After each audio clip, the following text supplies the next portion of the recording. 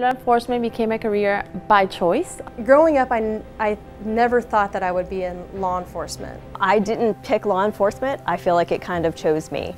It was either go work for the VA hospital, continuing on in the medical field, or I took a challenge and I went into forensics. Right after 9/11, I decided I wanted to join U.S. Customs, become a special agent, and I have to say that was the right choice for me.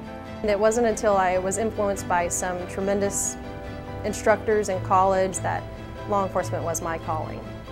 And I just fell in love with the idea of defending my country. So I applied for ICE, and every day I just fall in love more and more with what I do.